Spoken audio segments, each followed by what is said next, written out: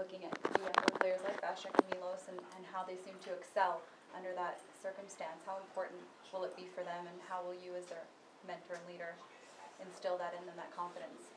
Well, the key will be how they do in the fall and early in the season, probably in Australia, because the Davis Cup is really early February. It's very soon in the calendar, so they won't have that many opportunities to play that many matches at that time of the year.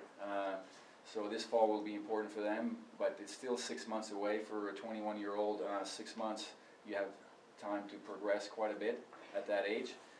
So it's all to our advantage, really, that these guys will be better 6 months from now than they are now, and we gotta factor that in.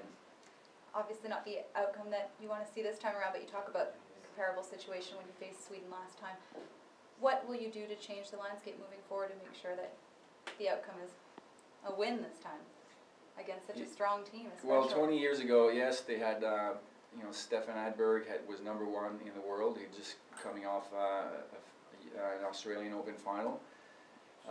They had Anders Järryd, #5 in the world. They had Magnus Gustafsson, #9.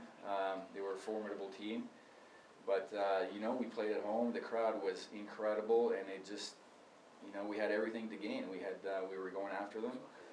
They were expected to win, and, you put all those elements together, we went for it, and we nearly created maybe one of the biggest upsets in Davis Cup history. So that's the way we got to approach it, really, this team, to have this chance to make a big upset in the world of tennis. And tennis in Canada is riding an incredible wave of momentum, positive momentum.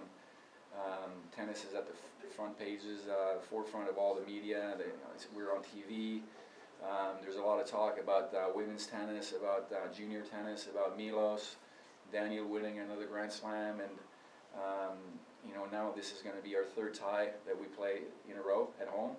So we got to cherish all this opportunity to ride the wave and to keep the momentum going and create a great upset. Another thing that's also being